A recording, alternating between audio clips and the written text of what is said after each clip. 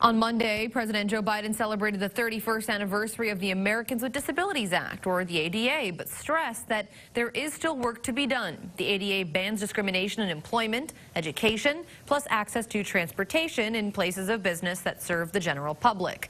But President Joe Biden says his Build Back Better plan, still making its way through Congress tonight, expands access to in-home care for those with disabilities.